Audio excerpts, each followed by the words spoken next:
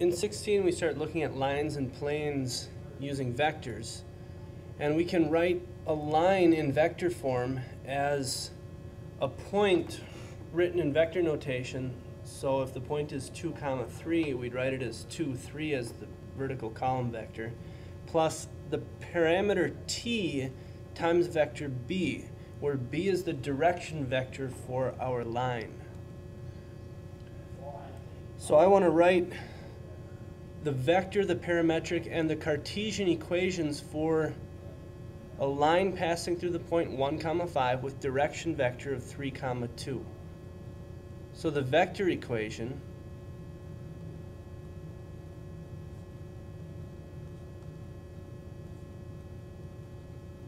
and instead of r, we would say that this is xy. That's our vector equation. Our parametric equations would be x equals 1 plus 3t. I'm just going straight across the first row equating things. And then y equals 5 plus 2t.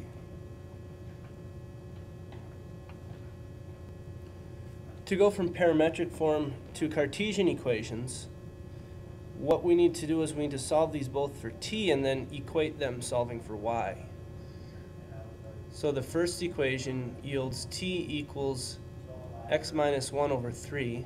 The second one gives us t equals y minus 5 over 2.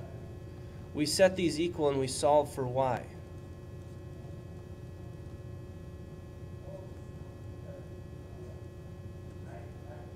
And if we cross multiply, distribute, get y by itself, we end up with, I guess in standard form, we could go there first, 2x minus 2 equals 3y minus 15, so 2x minus 3y equals negative 13. That would be standard or general form.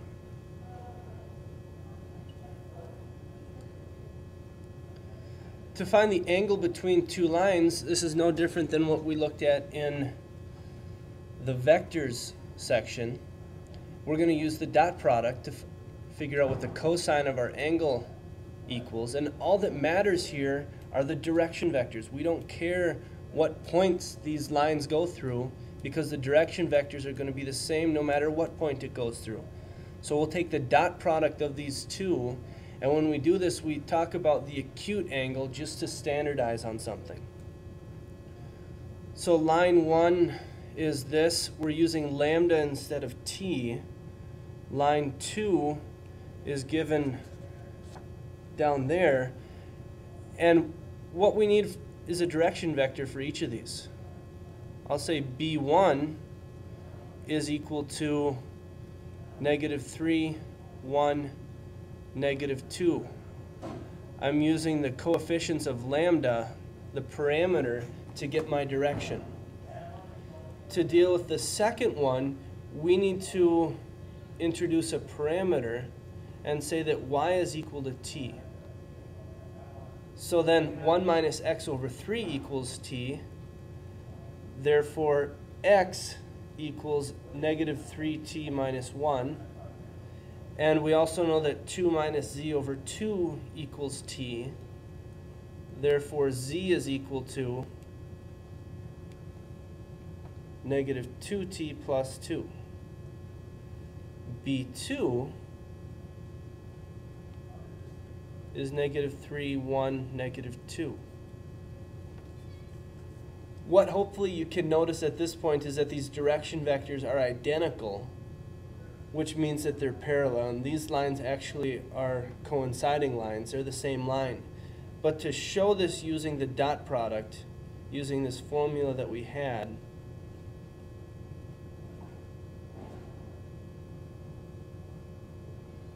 we're going to have 9 plus 1 plus 4 on the top. That's the dot product. Over the magnitudes of these, and the magnitude of each is the square root of 14. cosine theta equals 1, therefore theta, the angle in between, is equal to 0 degrees.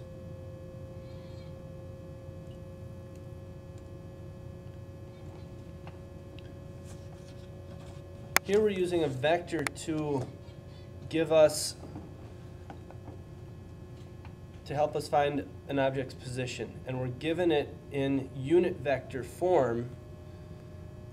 We can write this position as a vector equation.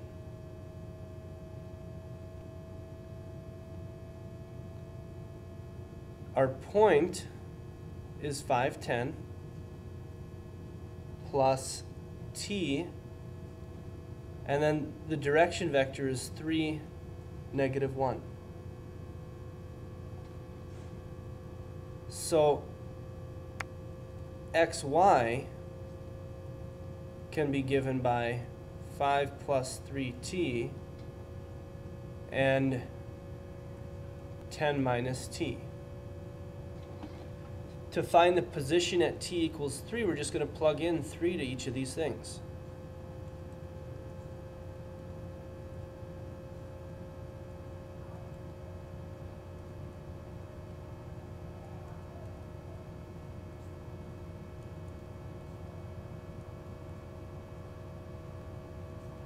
So the new position after 3 seconds is 14,7. In order to find the time when the object is due east of 0, 0, there the y coordinate would be 0.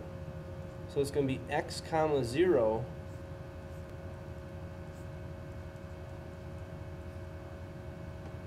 So solving this, t is equal to 10 minutes.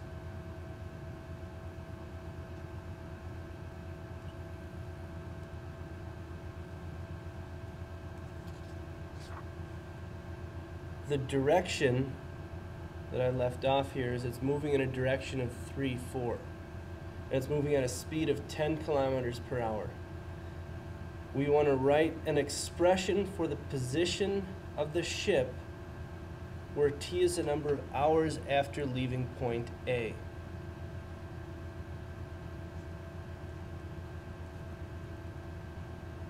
So the point that it starts at is -8,3 plus t times 3, 4.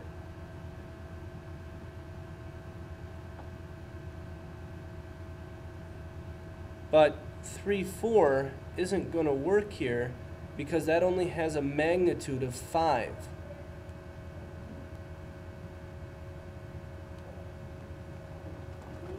To get an object's position, we take its starting point and add on its velocity times how long it's been going. Its velocity isn't given by this vector, that's just the direction. So we need to think about this, that since 3, 4, since the magnitude of that would be 3 squared plus 4 squared, or 5, the velocity vector that we're going to put here is 6, 8. That will have a magnitude of 10 for us, which is what we're told in this problem.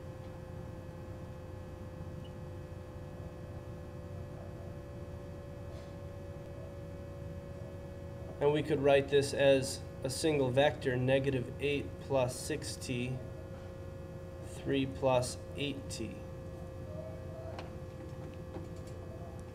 The ship is going to be closest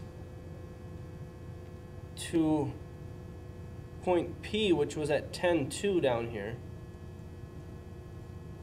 when PR is perpendicular to this direction vector of 3, 4. Which means that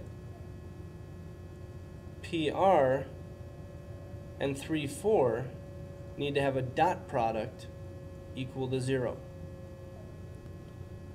The reason this helps me is I have an expression that I can use for PR in vector form. We came up with this parametric form for any xy ordered pair, which is what R is.